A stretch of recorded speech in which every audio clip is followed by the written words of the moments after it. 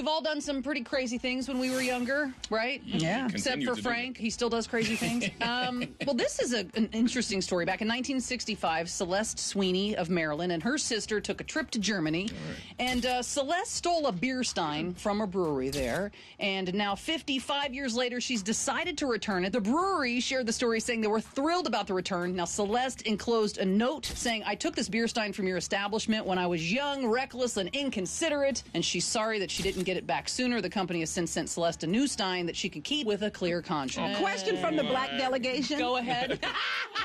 Brown delegation. Brown delegation. Yeah. What the hell is a stein? It's like a ceramic mug. It's a mug. It's like a big mug. Oh, it's a mug. I think the real reason why we're laughing is because she did not give this stein back because she was guilty or she felt something. According to your story, Heidi, they were downsizing and she had to get rid of stuff. So it was almost like she was, she would have took it to Goodwill anyway. It was just clutter. It was like, what are we doing with this? What am I doing with this? I don't drink coffee out of it. I don't even drink beer. What are we doing with this? Get rid of it. Bye. Now, see, we're all laughing about this lady. Is it because she's an old white lady? Because look at her. She sent it back. But if it was somebody else. If it was me, I'd be doing life in prison right now. In a German prison. I would definitely be eating making Swedish meatballs in a German prison.